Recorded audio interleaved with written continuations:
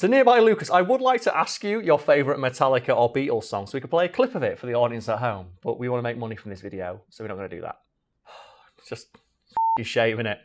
It really is. And like, do you mention Beatles just because I assume they're really hot on copyright strikes as well? They're also mentioned in the video. Ah, right, okay. I just thought this was about Metallica. No, because the band we're talking about is not Metallica, it's Beatallica.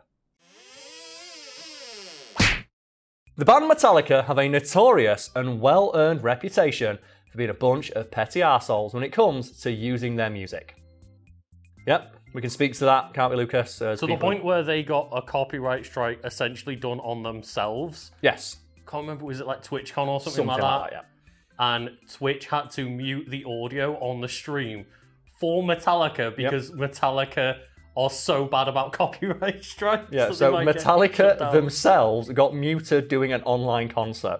Well, didn't you say Herman Lee got copyright struck as well? Yes, Herman Lee of Dragon Force fame got a copyright strike on his Twitch channel, which I highly recommend people go follow. He's just an amazing personality. I've met him once or twice. Here's a picture. As you might imagine, he frequently plays his own songs on stream because he's well known for that one song. And unlike a lot of artists who I feel get annoyed by being associated with one song, Herman Lee loves it. Right, and he often does reactions to people playing Through the Fire and the Flames guitar solo and stuff like that. And he just one day got a copyright strike for playing his own song, a song he wrote. And that's why we've not been able to do the planned Guitar Hero Fact Fiend live stream. Like, do you want to pass me one of the fucking guitars we've got? Like, we've got an entire Guitar Hero setup in this office, folks at home, that we've been wanting to use for literally years. Like, for years, we've wanted to do a full, just like, band live stream. Yep. And it would be banned, literally, if we try to do it. And that's why we've launched the Untitled side channel, isn't it, Lucas? It is, yeah. And we're recording it before the channel is live and anyone knows about it, but it should be out by the time that this is out. And that side channel... It's fine. It's fine. And that channel does not have ads run against it, so we should be able to use more things like copyrighted music and have streams where we play stuff like Guitar Hero without getting in trouble. With everything I mentioned about Metallica in mind, it may surprise you to learn that the band once stuck their metaphorical neck out for a cover band that blended their music with another infamously tight-ass group of musicians when it comes to using their music, the Beatles. I've already mentioned, Lucas, the name of the band, Beatallica. Would you like to hazard a guess at what Beatallica is? I would presume it's probably like Beatles music, but played in like a metal style similar to Metallica. Yes, it is exactly that. It is the lyrics and melodies of Beatles songs set to Metallica-style riffs. And it is fucking rad. And hopefully we can play a clip of these guys, because these guys don't care if you use their music, because all their music is freely available online. Hey, dude, it's true, not sad.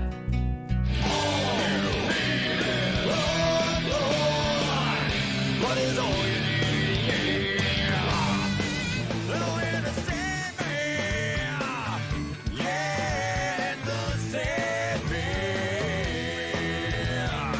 And their history is kind of muddled, but from what I've been able to piece together, they formed as a joke for a one-off spoof concert that was full of similar style cover bands and handed out a few EPs as a souvenir. And those EPs ended up getting leaked online, which led to the creation of a website dedicated to the band, which the band were not aware of until they started meeting people, asking them about it. And stuff like that is so hilarious to juxtapose next to a band like Metallica, who very infamously sued Napster and their own fans for simply trying to share their music and just their fandom. And these guys are like accidentally getting the fandom sharing it for them. Yes, and they realised, oh wow, people like what we're doing, and the band not only gave their blessing to the website, but continued to release all of their music online for free. That's cool. And they've had like a couple of albums and they're still going to this day. Like when I was researching this article, it was on their website and they've got like upcoming tour dates for 2022. And for anyone curious about the legality of what the band's doing, it's all completely above board, at least in America, because it's parody, and parody is covered under fair use. And the most famous example of a parody musician is Weird Al. And the story goes that Weird Al is well within his rights to parody any song that he wants, but to maintain a good working relationship with the music industry, he always asks permission. It's probably worked out for Weird Al over the years that everybody actually likes his music and likes the fact that he asks permission and people know that it's going to happen. Yeah, and it's like he's become like an elder statesman of like comedy and music now. I don't think there's anyone out there who's got a bad thing to say about Weird Al. Everybody loves Weird Al. Yeah. And he's gone on, and the old joke is that he's been making music longer than a lot of the people he's parodied. Yes. Like he's been relevant for longer than they have. And there's a couple of funny stories about that. I think Prince was the one. It was his white whale. He never managed to convince Prince to sign off on him parodying any of his music. And even though Weird Al could if he wanted to, because Prince wouldn't personally give him his permission, he never felt it was right. And the story is that they were going to be at like an event together, and he just got a telegram saying, "Do not look at Prince." Just don't look at Prince. I presume like Metallica must know about this band because that's what the story's about. Yes, members of Metallica are aware of Beatallica and have had nothing but positive things to say about them, describing Beatallica as, and I quote, cool. And the members of Beatallica are super stoked about that, and that quote is on their website. Of course. They're just cool, like Kirk Hammett, I think it was who said it, Yeah. or maybe it was Lars. I don't know which member of the band said it, but one member of the band did, and every other member of the band has said something positive about them in interviews over the years. And the Beatallica reportedly have a amicable, if hands-off and distant relationship with the band. Yeah, of course. Yeah. Because, Metallica's too busy, doing Metallica things, like suing fans, I imagine. And on at least one occasion, illegally downloading music themselves. Because I think that's one of my favourite little tidbits about Metallica is that Lars Ulrich, who's noted as being one of the most like aggressive defenders of like copyright and stuff like that, once downloaded one of Metallica's songs from the Pirate Bay just to see what it was like. When he was asked, is that not a bit hypocritical? He's like, well, if anyone has the right to download it for free, it's me. I mean, I suppose that's true. He presumably has like the original fucking masters in his house. Yeah. In regards to Beatallica, unfortunately, they've never heard from the Beatles.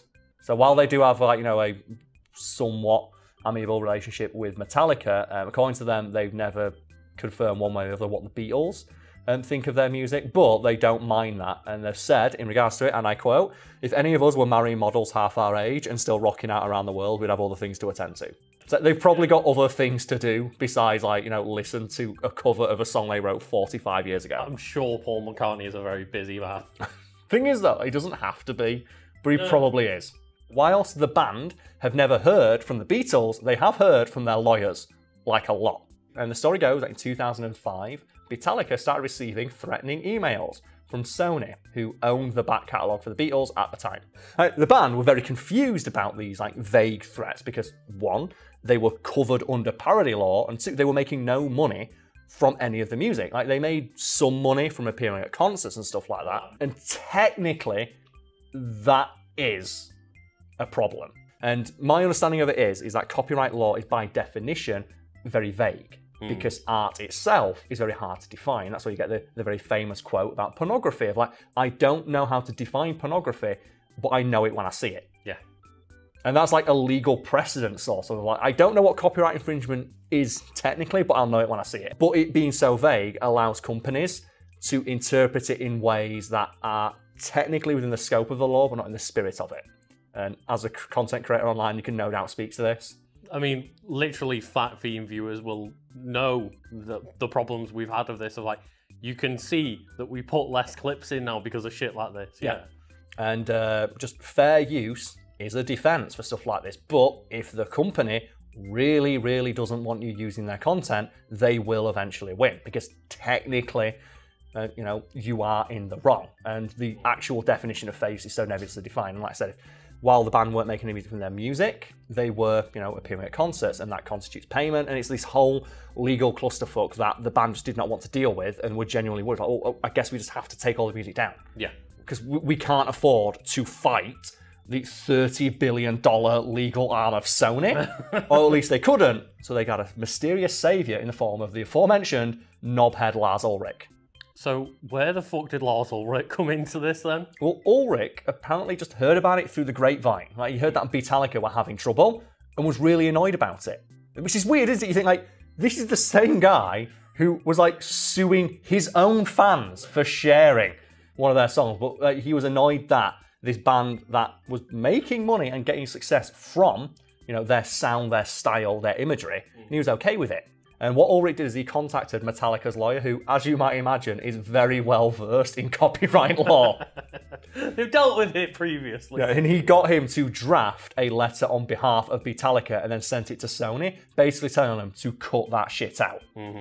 And Sony mysteriously stopped trying to threaten the band after that happened. And to make things just a little bit weird, like, Ulrich was apparently on holiday when that happened. So he took time out of his time off to help the band. I don't know how to feel about this story because it's like, you've been such giant assholes about everything else, but you've been really cool about this one thing. Yeah, you know what? A broken clock's still right twice a day. There's a really eye-opening documentary I'd like to recommend called This Is Pop, where they go to Sweden, where they just have these Swedish hit makers who basically wrote every pop song for the last 25 years. And just when they go down the list of artists who've worked with them, and the artists come in and they do work, but they're not writing the songs or the melodies, those guys are. And they have a really great moment in it where there's this guy in a metal band who worked with them, talking about we're just dicking around at a show once with a riff. He went something like dun la na na na na na na na na. You probably already recognise that one. And then, that sounds pretty good. We're working with Pink next week. Show it to her. It's one of those things where it's so subtle that I almost missed how good a dig this was. Where the guy's like, we showed it to Pink, and she was really happy with it. And she wrote the lyrics to that song in 30 minutes, and they cut to Pink going, na na na na na na na. And it's like, I wonder how she wrote those lyrics.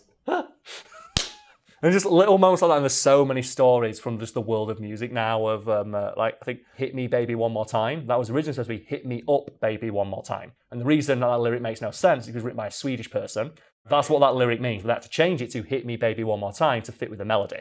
And there's just so many examples of that in music where it's like, no, things get changed during the recording and editing process. And whoever suggests those changes gets a writing credit. That's a way and a half to get on a writing credit, isn't it? Well, that happened with that Lizzo song, where the lyric is that I just took a DNA test and I'm 100% that bitch. Okay. Which was cribbed directly from a tweet from a lady that said exactly that. Oh, and Lizzo was like, well, I've never seen that tweet. I just thought it was a saying that people said. And it's like, well, no, it's not. You clearly ripped off this tweet. Give this lady her credit. And that lady now has a writer's credit on that song. Oh, fucking hell. And I think she's celebrating going, I just took a DNA test and I'm 50% the writer of that bit. It's like,